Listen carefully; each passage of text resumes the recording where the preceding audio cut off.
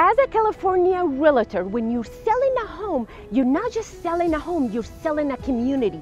Even though I've been serving all Southern California, I have a listing here in Norwalk, my community, for the past 31 years. I can't wait to show you the home and show you the neighborhood. Let's go.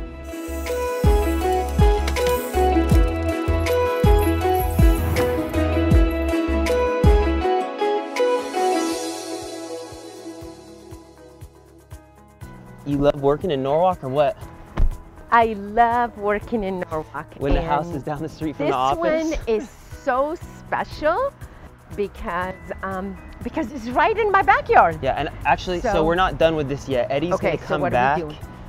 He's gonna paint this. He'll paint this top landing. Okay. And then, I don't like the blue of the door, so he'll put like a shine on it, another lacquer. How much better are these floors than we saw it at first? Much better.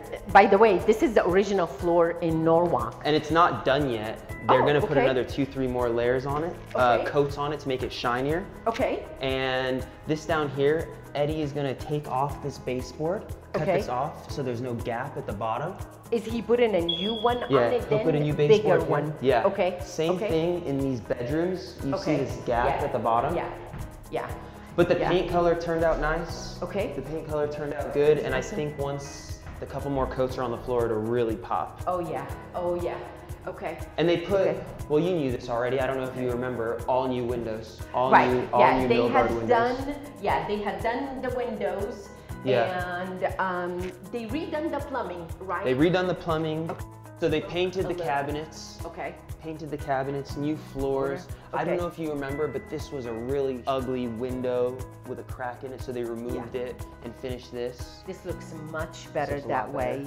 Washer and dryer is brand new, and it comes, or a couple of years old, I believe, and it all comes the appliances fairly new.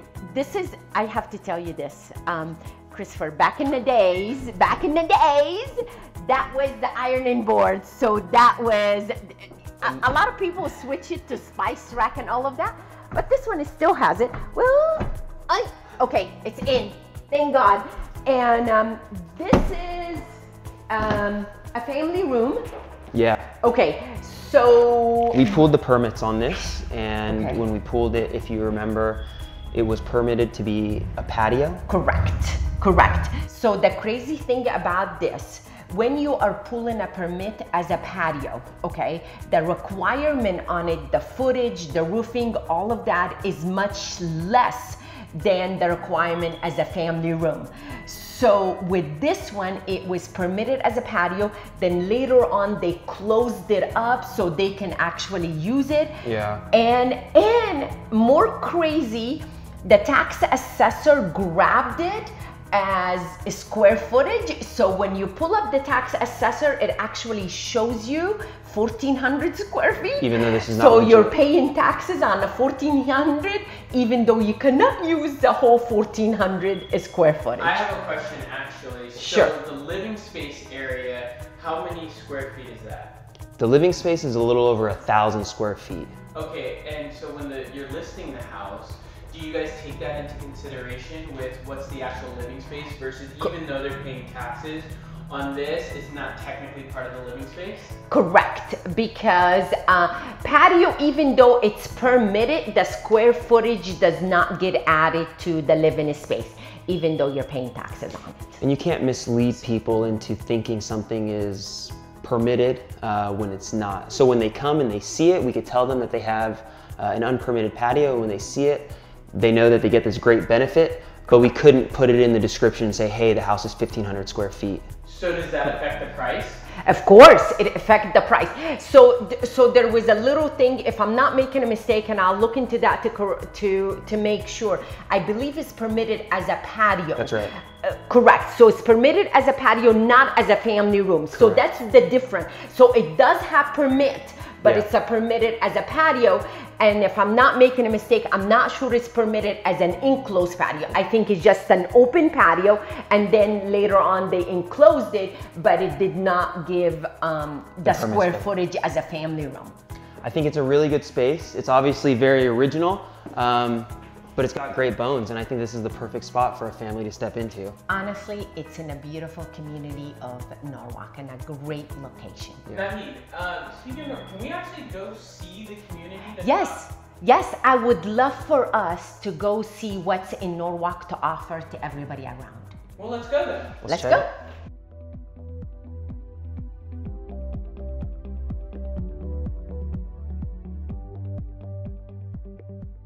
Does this place not look totally like a movie set? Universal Studio. Yeah, right?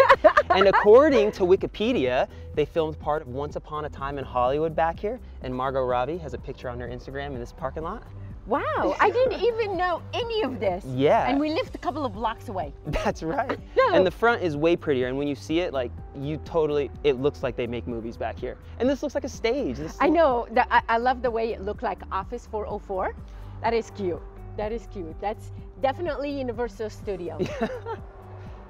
And this is why Excelsior High School is my favorite spot in Norwalk. How beautiful is this architecture? It is beautiful. Yeah, so after they shut down the school in 1981, they've been filming movies here. I know they filmed Grease 2 here. They filmed music videos. It's just beautiful. Well, I know since they shut it down, they're using it as adult school. And we're so close to LA. Oh, let me tell you, we're only 17 miles away from downtown LA. Hollywood, baby. Norwalk is so good. It's so good. I love that everything in Norwalk is so close to each other. And to have a beautiful memorial like this here at City Hall, this is amazing. Well, to really be honest with you, Norwalk is one of the city, everything is in it, from the courthouse, so you don't have to go to downtown LA, to the county record. You can just come here, 2 seconds, pick up what you need to pick up.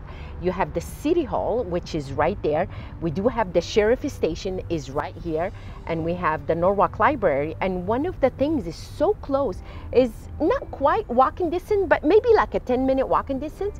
You just walk to the metro. So everything is about 5 minutes away. You park and you're right here.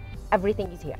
Isn't Mary where you do your nails just like down the street? Yes, she's my friend. She's just right down the street. Why don't we stop and go see her? Let's go check her out. Let's go. One of the beautiful things about Norwalk is a hometown for a lot of the small businesses. And we're right here on the corner of Pioneer and Firestone. And I can't wait to show you this business right here. Let's check it out.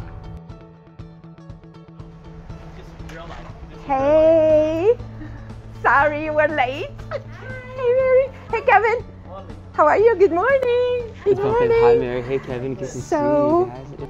How long have you been doing my nails? Doing your nails? Well, I think about at least 7. At least 7 years, huh? And the amazing thing about you, though, and I just see you growing and growing and growing, and I am just so honored to know you. And I just want to show your business because you are in my town and you're doing amazing. Thank you, Mary. So it's thank beautiful you. in here. Thank you. She just remodeled it It's so nice. like about a year ago, a couple of years ago. Yeah, so total new. It looks awesome. Awesome. And your nails look awesome. Thank you. All right, bye you guys. Thank you. Mary. Bye, Kevin.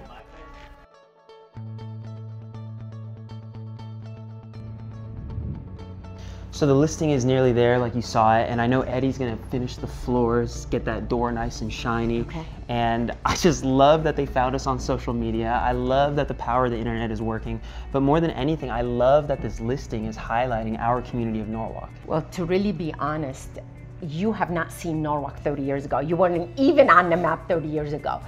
How far Norwalk came along. That memorial we saw at the City Hall parking lot, you know, that was not there. Mary Schaub. Mary Schaub, you know, she started 7 years ago, and with her though, it brings such a beautiful memory because I remember when we started 7 years ago, she, you know, she brought the shop with a partner. And things were not flourishing how it was here. So busy. And it was just the fact is, I can think back and how we put our head together to figure out how we're gonna market it, how we're gonna make this business just flourish. And seeing it today, it just brings so much, just beautiful memory, just so much joy to have that. So so it's really beautiful to just highlight Norwalk and just having a listing and share with everybody how beautiful this community is and how much it came a long way from 30 years ago when I started.